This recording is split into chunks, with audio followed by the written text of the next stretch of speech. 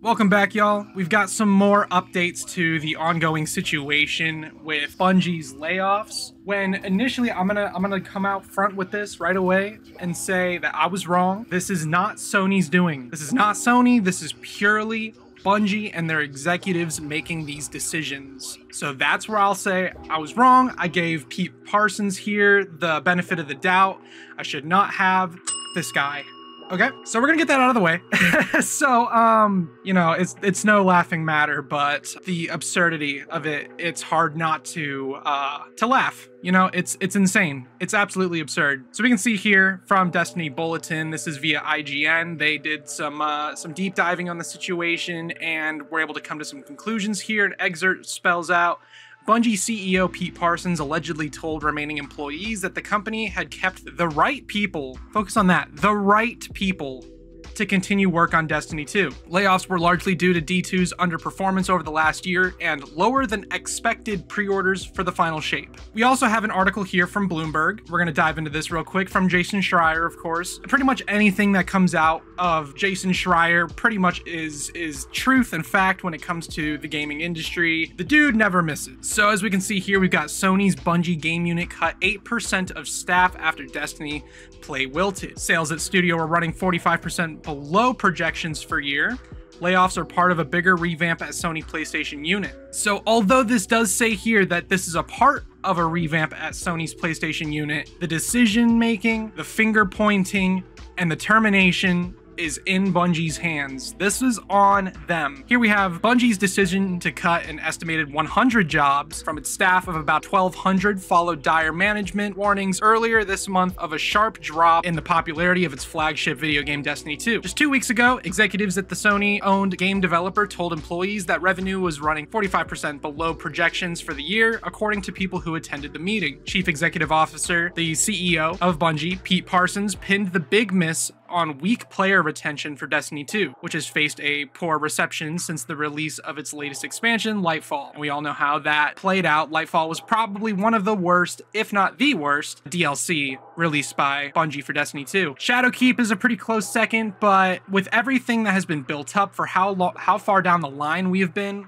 with the Destiny franchise, Lightfall was a massive miss. The next expansion, The Final Shape, was getting good, not great, feedback, and management told those present that they planned to push back the release to June 2024 from February. According to the people, who asked not to be identified because they weren't authorized to speak publicly, the additional time would give developers a chance to improve the product. So that seems to be a relatively shallow explanation. The bigger explanation comes from the fiscal year discovery that we found. Sony's fiscal year ends in, I believe, March and then starts again in April. And this tactic, by delaying the launch of an expansion, sort of pads the stats for the year and how much the company makes. It looks good to investors and, you know, for their stocks. You know, it's a money tactic. It is purely out of greed. There is no other reason for it. They say that it is because they're not getting great feedback, only good feedback, but honestly, I'm gonna call bullshit on that. When you compare the two possibilities, the money one seems to be the most glaringly obvious one of the two. Sure, maybe it's not in its best state just yet. We are a couple of months out, so, you know, it is still relatively early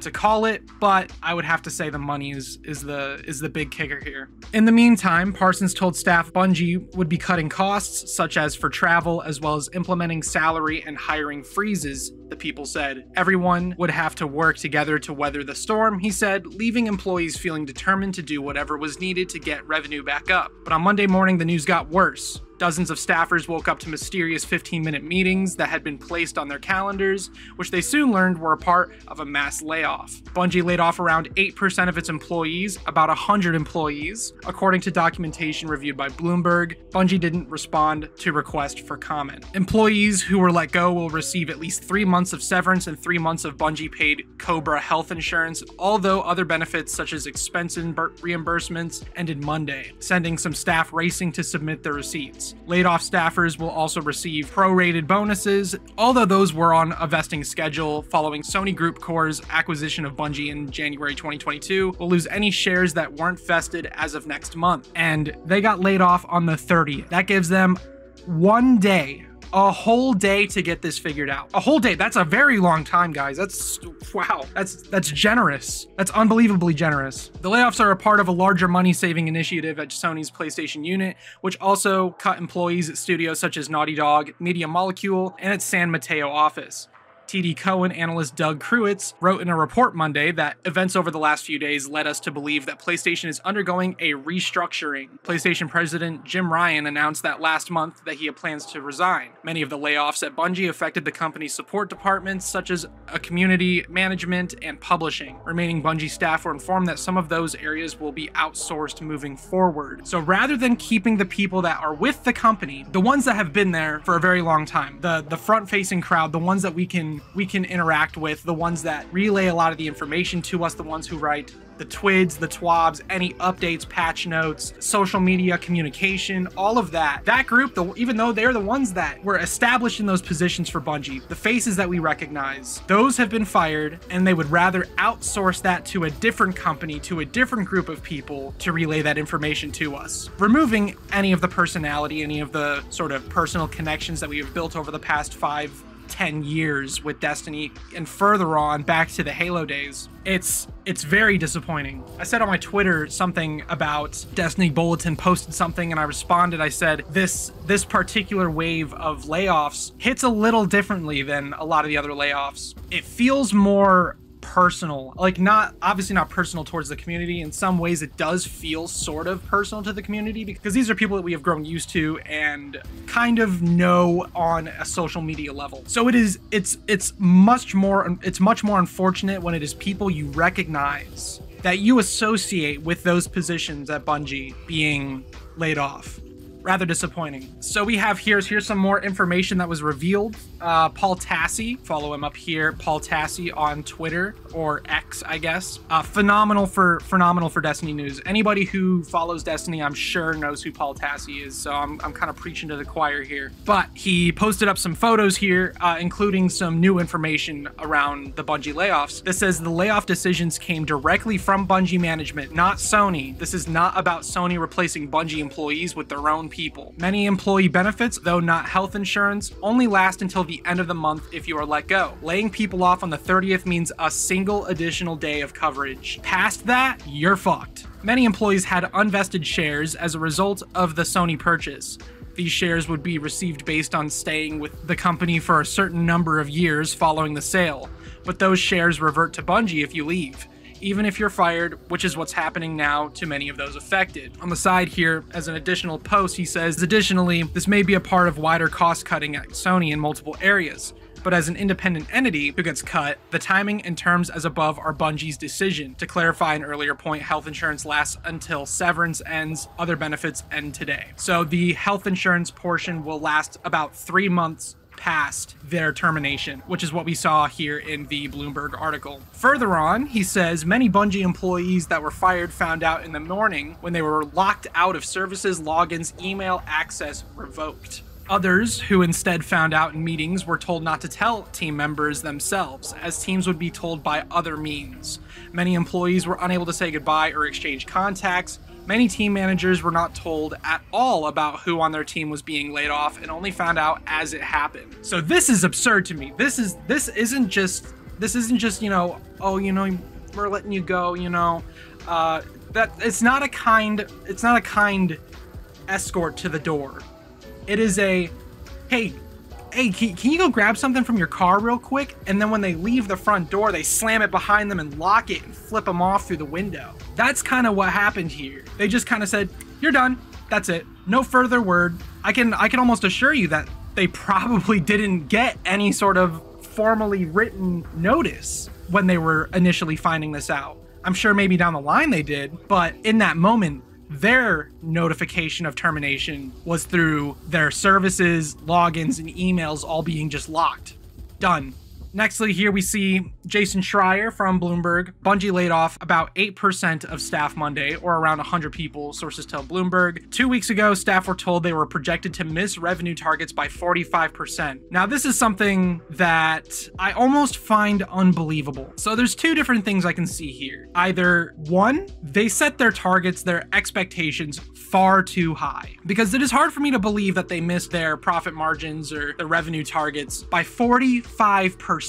That's a huge number when it comes to these types of things. That is a massive, massive number. And given that Destiny is so aggressively monetized through the Eververse, through dungeon passes, through expansions, through season passes, through pretty much any avenue possible, Destiny is monetized in one of the most egregious ways of pretty much any game in the industry at the moment. Sure, there are some other companies that, or other games that have much more scummy and shitty ways of, you know, nickel and diming you, but Destiny's pretty smart about the way they do it. It only takes a minute for you to kind of understand, wow, I'm getting double dipped on, you know? These are things that I should already have access to given the price I paid, but no, they find their way around. So something else I want to look at was on Paul Tassie's page here. This right here, this is from the IGN article. These are some bullet points that IGN covers in their article. This says, Parsons said the right people had been kept for D2. The right people, meaning that anybody that was let go to him were the wrong people, which is extremely contradictory to what he said in his post about these people are fantastic people, my utmost recommendations, you guys should hire these guys, but they weren't good enough for you. They were the wrong people for you. If they're so fantastic, if they're so highly hailed as these great developers that you just love and that you have your utmost sympathy for, then why did you fire them? That doesn't make any sense. Clearly, so he said the right people. This is something that was clearly spoken of behind these developers that were released backs. This was to the people who remained, the ones that were kept around. He said this to them, not to any specific news agency or any journalists or outwardly to the public. This was to the people that he kept around and assumingly, to him at least, thought was going to be behind closed doors. But no, it took less than 24 hours for this to get put on blast, for him saying that those were the right people they kept and the wrong people were let go. Because I can guarantee you that this man is getting one fat bonus off the backs of these people's livelihoods. Dude. Anyway, the next point here is employees told player sentiment at all-time low. Employees begged for changes to get players back. Okay, bear with me here. The community has been begging for Bungie to get on track, to pass on the don't over deliver, it creates patterns. A very, very, very nailed down quote from Bungie. One that everybody just, that's the trump card right there. Don't over deliver. The devs wanted to do more in order to get players back. Anytime there's been a season or an event or something that has come out that feels like it's underbaked, half-baked, the devs were rallying and encouraging more to get players back and invested into the game, because the developers, the ones who are making the game, the people who are sitting behind their computers doing the hard work, putting in the time to make the systems work, create the content, all that, they're passionate about Destiny. And we can go back and forth all day about, oh, no they're not, yes they are, no they're not. Personally, the way I see it, and if you think otherwise, good for you. But the way that I see it, the developers do really care. Otherwise, they wouldn't be working there with the fear of being let go like this. If there was a fear of being let go the way that there is, and they're sticking around, that means they're working towards something that they like. And based on the sentiment I have seen throughout Twitter the past couple of days or the past day or so, is that a lot of these developers that were let go or who are still there, this is their dream job. This is what they've wanted. This is their dream since they had gotten into the development business. So to be let go, it's extra heartbreaking. And for the ones who stuck around, a lot of them have expressed forms of like survivor's guilt, saying this was my dream job and now it feels like a fucking nightmare, you know? So the employees rallied for more content in order to get people to come back and play the game more? The employees. And rather, instead of listening to them, listening to the ones who are creating this product that is bringing in revenue for these big suits up top, rather than listening to them and going, you know what, maybe we should rebuild the rapport with our player base and deliver on a proper level, not over delivery. Their definition of over delivery is normal delivery. Adequate content is over delivery in the big dog's mind. Under delivering is adequate content in the big dog's mind. Their scale is skewed, and rather than going forward and making changes to fix these things, they fired them. Final Shape pre-orders are lower than expected. Many upset about Bungie's big costly new headquarters. So they got their shiny new place, but their pre-orders are low. That's kind of to be expected following Lightfall, don't you think? A very disappointing DLC, mind you. It's a bit expected to have a little bit of hesitancy to pre-order the expansion. I'm sure when the expansion drops that those numbers are going to jump up. You know, they don't think ahead to that point. They think about right now. How much money do I have right now? If it's not enough, how can we make that money back? Get out. You're fired. Bungie tried to hide exact numbers of layoffs internally. About 100 layoffs from Bloomberg report confirmed. Final Shape and Marathon delays also confirmed. It is sad that the Final Shape and Marathon got delayed, but if I'm being honest, folks, I don't know how much I feel like wrong for like supporting Bungie in a way. It's a weird internal sort of battle because for one, I love Destiny. It's been a pillar, I would say, of my gaming career for the past 10 years. And especially Bungie, I should say, has been a staple of gaming for my entire life. One of the first games I ever played was Combat Evolved when I was about 3 years old on the original Xbox. So I have this very deep liking for Bungie, but the Bungie that we knew has been chipped away at, has been skinned alive, meat torn from the bone, and all we have left are the porous bones of what was. And despite loving Destiny so much and, you know, wanting to support the developers who are still there, the ones who are still putting in the effort to try and create a game that we like, because there are still developers that are, you know,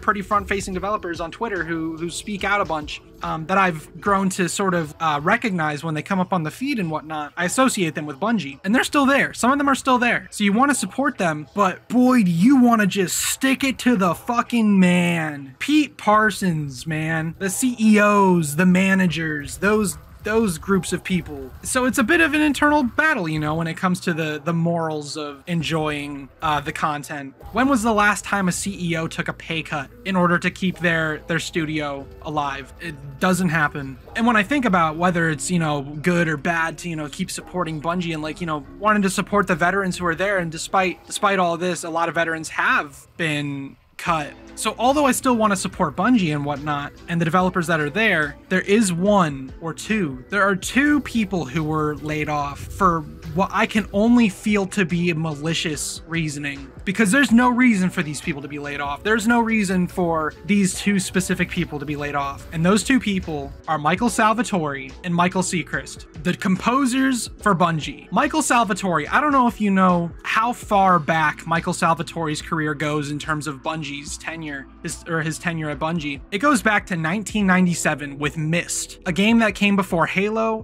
before Destiny. He has been with Bungie practically since the beginning for over 25 years, has created the soundtracks for the first Myst, the second Myst, Combat Evolved, Halo 2, Halo 3, Halo 3 ODST, Halo Reach, Destiny, each of Destiny's expansions, Destiny 1 including Dark Below, House of Wolves, The Taken King, Rise of Iron, Destiny 2, the vanilla launch, the music in that, Michael Salvatori, the whole Red War experience, Curse of Osiris, Warmind, Shadowkeep, Forsaken, Beyond Light, Witch Queen, Lightfall. Michael Salvatori and Michael Sechrist both contributed to some of the most memorable and beautiful soundtracks in gaming. It can be argued that Bungie's games have soundtracks that really bring out the soul of the experience. These guys are the soul of the gameplay experience. Your atmosphere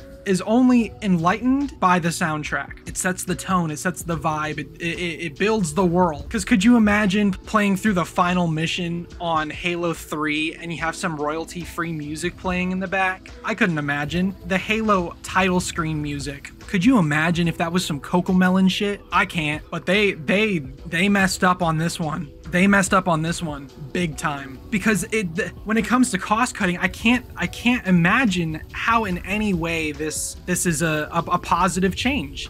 How this is a positive thing to do. Out of everybody, what makes them go, where can we cut costs? The music department, the creators of our OST.